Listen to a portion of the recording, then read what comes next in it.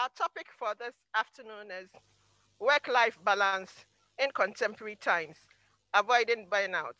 I'll hand over to the moderator, Van. Thank you very much.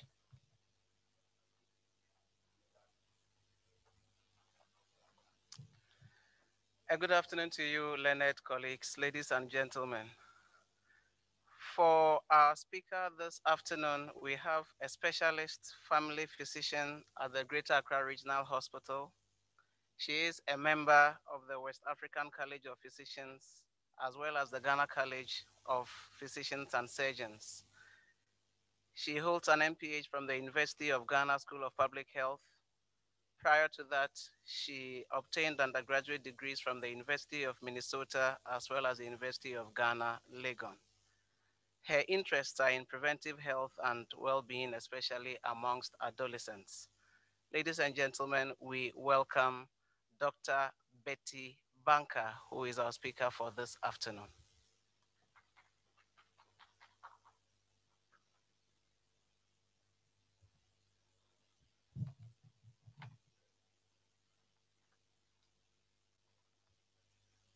Thank you. Good afternoon, everyone. Um, in fact, this was a little bit of a short notice, but I hope I can do justice to the topic. So, we're going to talk about work life balance in contemporary times, avoiding burnout. And by way of outline, we're going to talk about some definitions. We'll talk about what is work life balance, what is stress and burnout, and then some solutions and prevention. So, what is work life balance? So, work life balance refers to the level and prioritization between personal and professional activity in an individual's life, and then the level to which these activities related to their job are present in the home. Work life balance is a topical issue nowadays because of we know that there's increased amount of technology that removes the importance of physical location in defining the work life balance.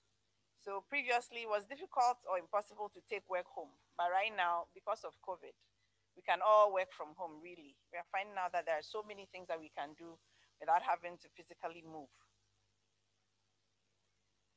And also, we know that the increase in mobile technology, cloud-based software, and then the proliferation of internet has made it much easier for employees to be permanently at work. So you don't close and you get in your car and go home, but then you live with it. You wake up with your work, you go to sleep with your work. And there's blurring and there's distinction between the professional and the personal. Access to the workplace have replaced the authoritarian control of managers. So it could be that your manager at work would be very authoritative and well authoritarian, and you won't have time to be able to have any personal time. But right now you have it at home, so you really can't get away from that. How about stress? Stress can be defined in many ways. I picked three of them because hopefully everybody can relate to a definition or two. So, in the medical sense, um, stress is a physical, mental, and emotional factor that causes bodily or mental tension. And stresses can be external from the environment, so psychological or social situations, or internal, so from illness, those with chronic diseases, you can have stress, or maybe a medical procedure that you've undergone. And then the psychologist also defines stress as a process whereby an individual perceives and responds to events appraised as overwhelming or threatening to one's well being. And then human resource management, they define stress as the state of mental and emotional pressure or strain. And this is caused by challenging or unfavorable circumstances. It is an outside force that rules an individual's feelings and behavior. So, the causes of stress. There are various causes of stress, but these ones have been, highlighted because that's what we find quite frequently.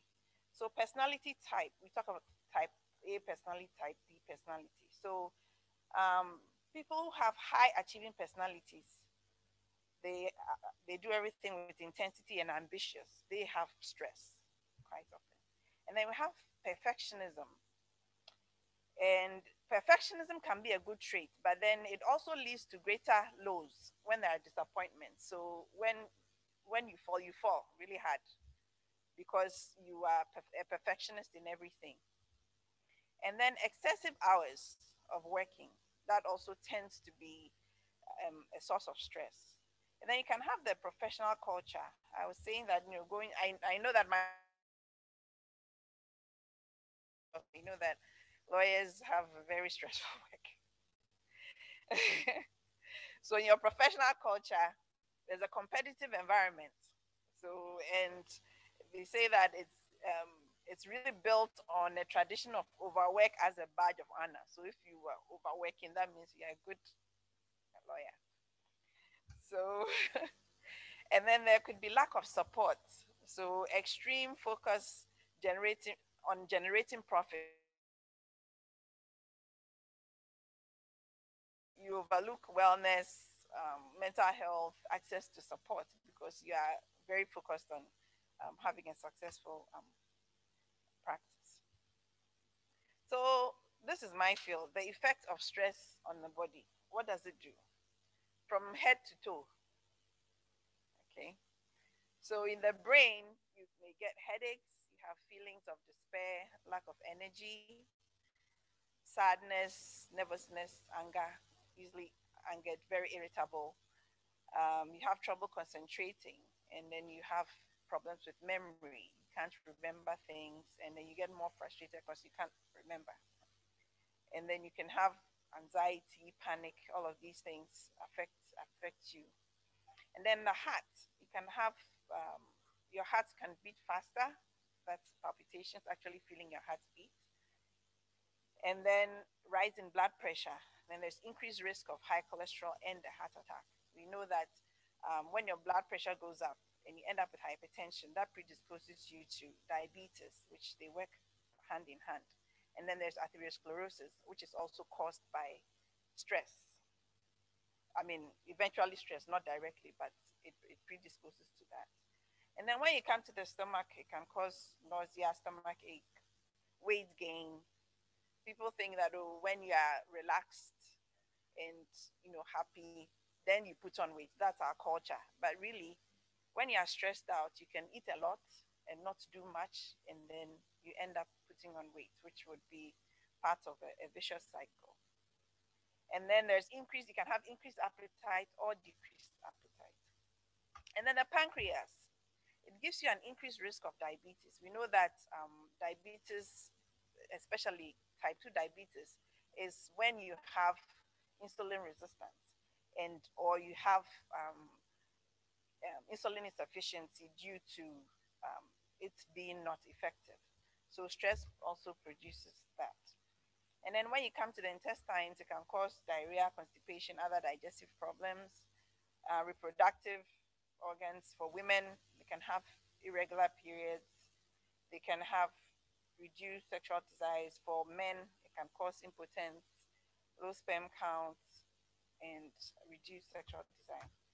And then generally, skin problems, muscle aches, tension, risk of low bone density, weakened immune system, especially now. It's been very difficult for us because we know that COVID is around and it really depends on how strong your immune system is. And stress releases, stress causes the immune system to come down. So you are more predisposed to catching viral diseases, for example. So one being COVID.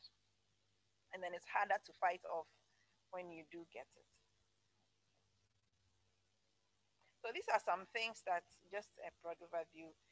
It affects the body, the mind, emotions, and behavior. So for your behavior, for example, you become accident prone. You drop things. Okay. There's loss of appetite, loss of sex drive. You drink more. You have insomnia. You're not able to sleep well at night. You're restless. Those who smoke more. And emotions, there's a loss of confidence. You're a bit more fussy and irritable. You could be apathetic. You could be apprehensive. And then the body, we've talked about the different types of sequelae you could have. So the headaches, frequent infections because your immune system is down, and you can have taut muscles, you can have muscle twitches, fatigue, breathlessness, all part of um, panic attacks that you could get, anxiety that you could get. And then in the mind, you can have muddled thinking, you can worry a lot, your judgment can be impaired, nightmares, indecisions, you can be negative about everything, and then have hasty decisions. So the next is the burnout. Well, okay. So this is literally what happens.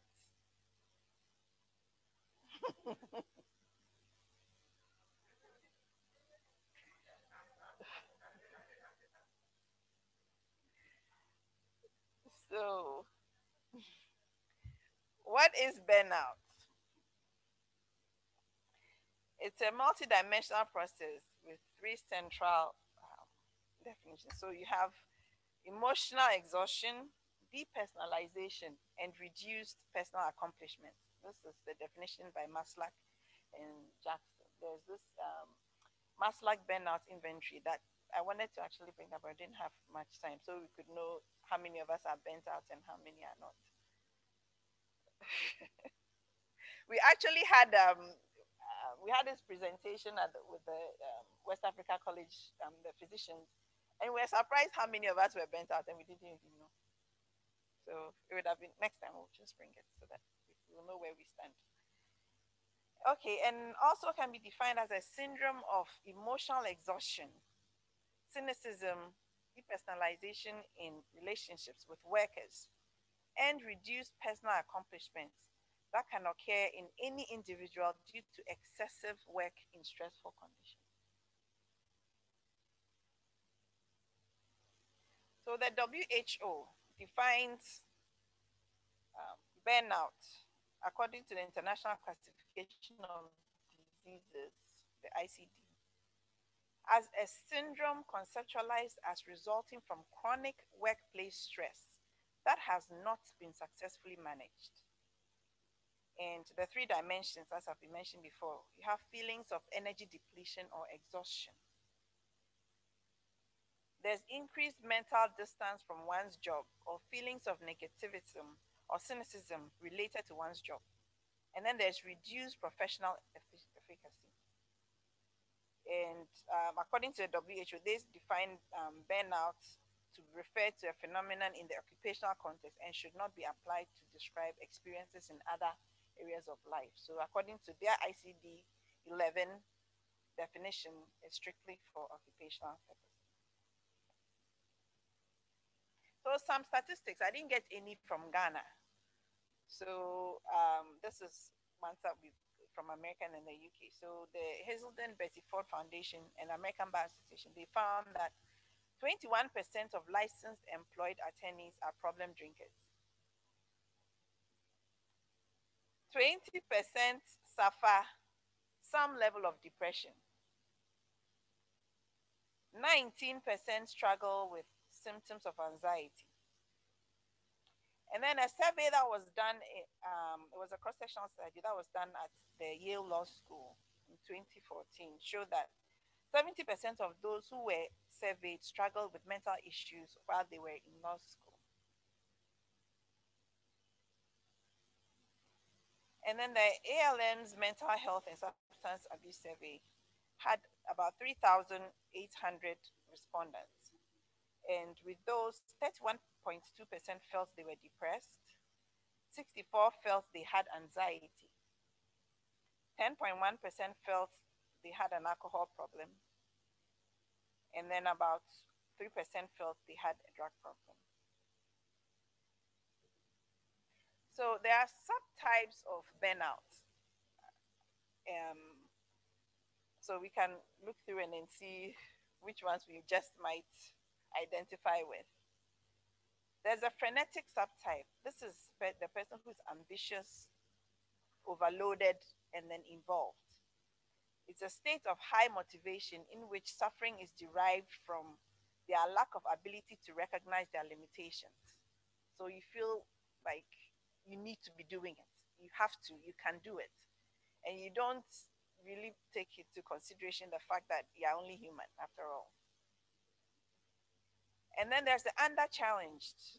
And this subtype, there's indifference, there's lack of self development, just bored.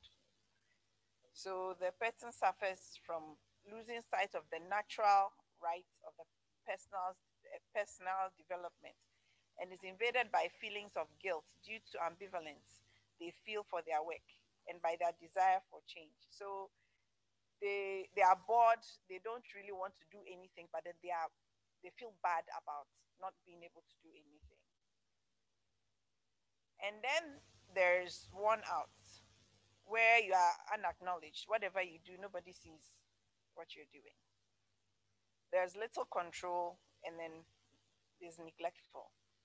And so this could trigger important health motivation impairments, so as well as feelings of guilt, resulting from they are not fulfilling adequately the responsibilities of their host. So they are worn out, they are tired of doing the same thing over and over again, but there is no motivation to really do anything different. So signs of lawyer burnout. I'm not a lawyer, so maybe you can agree or prove me wrong. So exhaustion, extreme fatigue. Any witnesses? Detachment, that's being disengaged and dreading the day-to-day practice. And then unable to concentrate. There's lack of attention. You miss little details in cases. And then there's self-medication. To get through the day, you have to take a little alcohol or some other medication to just help you to get things moving. And then there's no work-life balance, as we talked about before, and you are missing out on family and then personal time. And then there are relationship troubles. There's deteriorating relationship with your spouse or your partner, and also with your children. And you have the feeling of being stuck. You work hard but not getting anywhere, like the hamster in the wheel. You keep running, running, running, but you don't go anywhere. You are still caught in the same wheel. And then being always stressed. So there's chronic stress, and that has medical implications, which we've talked about before. So solutions and preventions. What can we do about this? So we take a step back. We assess the situation, and then we seek ways to curtail the lawyer burnout. So looking at the individual promotion. So you look at relationships. Next slide, please. Okay. So you ensure protected time for significant other and family members. I think a lot of the times we think, oh, well, we are making money or we are working to bring money home for the family. But then maybe that's not what they want at that time. We've had different, I work with adolescents, and I've had adolescents come and tell me that, they have problems at home with their parents. Why? Because mommy is never there and daddy is never there. Well, they're at work, they're getting everything that you need. Whatever you ask for, whatever you're asking for, they can provide for you. They said, no, that's not what I want. I want them to be home. So getting everything, all the material things, and then coming home and they don't appreciate that because that's not what they want. What they want is a personal relationship. So that is very, very important. And so you have to make sure that we have to make sure that we have protected time. If the phone is going to be off on the weekends, it's off on the weekends. It's family time. And then the spiritual practice, personal attentiveness, and then spiritual aspect of self. So whether you're a Christian or whatever your religion is, that also helps that you protect that time. And then your work attitude, finding meaning in your work, and then limiting work practice. You have to have control over your schedule. You have to be at the point where you are able to say that, okay, I'm going to be doing 8 hours a day, and after that, when I'm leave, after that, even being at home, the laptop goes off after 8 hours. And then self-care is very, very important. We tend to take care of other people but ourselves. We are taking care of this person, that person, that person, but then we don't take care of ourselves, which is very, very important. So you have to cultivate personal interest and self-awareness. Look for something else apart from practicing law. Look for a hobby. Play golf, play tennis, go swimming, something, cook, learn to dance, something else. Okay. And then professional help when needed. Sometimes it's difficult for us to ask for help. Um, we know that health is not just having a fever or having a headache. You can have psychological tiredness or fatigue that makes you unwell. And sometimes when we don't see that, somebody is obviously, excuse me, vomiting or having unable to move, we think that person is okay, but no, it's not. And it's okay to ask for help. And then life philosophy. So having a positive outlook is sometimes something that we have to consciously make an effort to do. You identify and act on your values, and then also identify the stress that you are exposed to, and then try to limit it so that you have a work and home balance, a better work and home balance. Okay. So organizational promotion, I put this in there because I know some of us have our practices, and then it's something that we can take back to help with the mental health and well-being of our employees. So we need to have adequate support services, secretarial support, administrative support that helps to release our stress. And then a collegial work environment. You have to have healthy relationships and common goals. If something happens at work, let's talk about it. Let's solve it so that no one has any bitterness or hard feelings.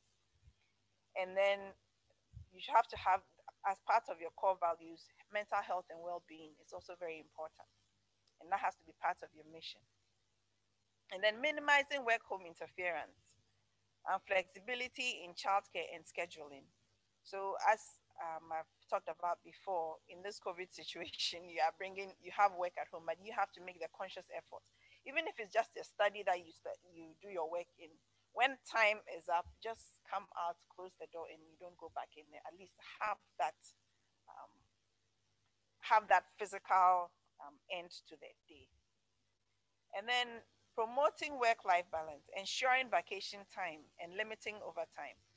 Sometimes I find that for us, at least, when you go on your leave or your vacation, that is when you do locum. It's not supposed to be like that. Yes, that's when you do galamsey. It's not supposed to be like that. Vacation is important that you take the vacation, because working hard and working hard and working hard, one day you won't even be there to enjoy whatever it is that you have acquired. So it is very important that I'm a fanti, and sometimes fantis, they say that, oh, we build our houses in our stomach because we eat a lot and we enjoy, we eat cheese and kinky and cheese and all of those things. But the thing is, you need to also enjoy the fruits of your labor. You need to take time out and say, I have worked hard, I need to take some time out. You are paying other people's school fees, you are helping this person and that person, but how about yourself? Anyway. So establishing mentoring is also important to make sure that in your practice, at least you have somebody, one or two people that you can identify, that you can teach and mentor to take over from you, so that you are not thinking of, well, I'm not available. What is happening in the office? You know that I can have confidence that everything would be fine. When I come back, the building will still be standing. Okay. And then consider periodic sabbaticals. Okay. So in summary, next slide, please. Okay, so in summary, your profession puts you at a high risk for work-life imbalance, stress, and burnout. I'm sure you all agree. The next is to step back, assess, ask for help. It's okay to ask for help. It is very okay to ask for help, because if you don't, what can happen is probably something that we wouldn't wish for. Okay. And then recharge your batteries. Sleep, rest, prioritize. Try to integrate extracurricular activities and then have some downtime. So decide that, okay, there's going to be Easter break coming.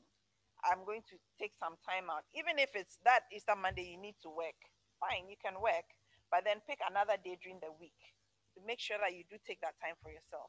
And then you set boundaries. You set boundaries. You are not taking phone calls at a certain time of the day, or you block some time off in the weekend that I'm not taking any calls. And then be true to your values. And then automate aspects of your legal practice. Use technology. There are some things that you can easily program into your computer to remind you to, just different things like that. That makes life a bit easier. So remember that you are the center of your work life balance. Be realistic. Don't take too much upon yourself. Maintain balance in a balanced way. Take your work under control. Figure out what you want. Admit that you have a problem if you do, when you do, and then pay attention to small things. So, the take home that I have is that you are the most important person in your life. Birthday gift to yourself. I always tell everyone that on your birthday, usually you get a cake, there's a party, somebody does it for you, surprises galore. But what do you do for yourself? So on your birthday, what I tell my patients and what I do myself is on that day, go and have a physical done. Check your cholesterol, check your liver, your kidneys, do an ECG, run all of that. And that is what you do for yourself every birthday, so that you know that at least every year you've done a complete physical check. That is for yourself. And then I say, be selfish to be selfless. What does that mean? When you take care of yourself, sometimes you think you are so busy and you don't have time. You need to take care of this person and that person and that person. When you drop, what happens to those people? So you take care of yourself so that the people who are depending on you will have you for a longer time. So in that way, you become selfish to be selfless. So really, by taking care of yourself, you are actually helping the other people who depend on you, because you will be there, you will be healthy. Yeah. So that's it. Thank you.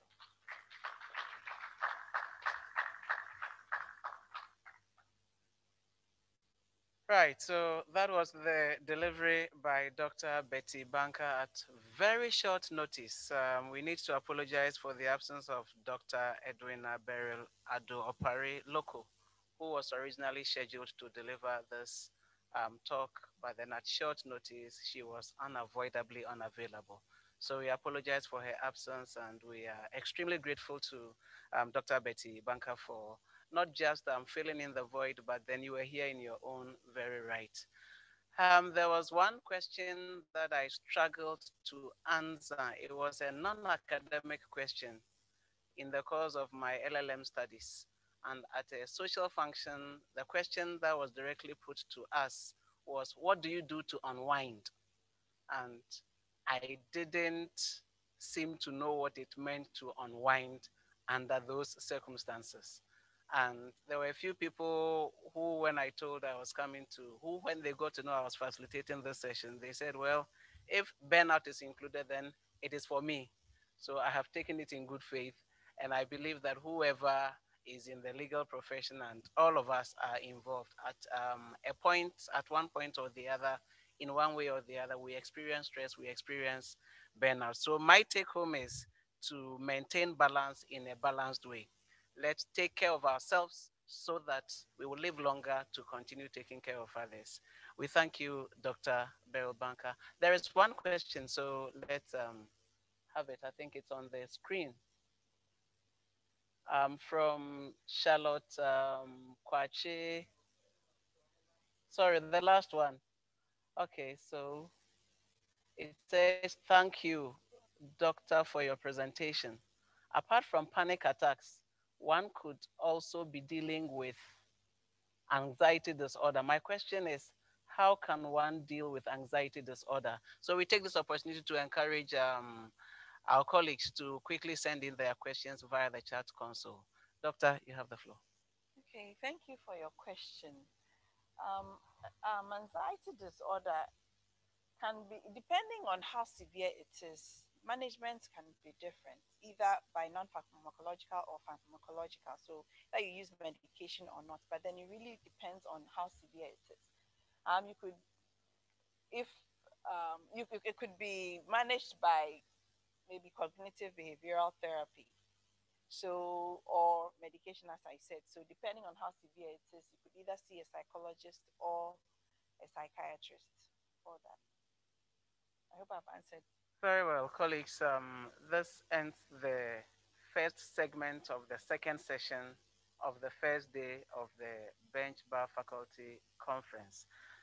There is another upcoming talk, and I would introduce my colleague who is the moderator for the next session. She is in the person of Susanna Afutu.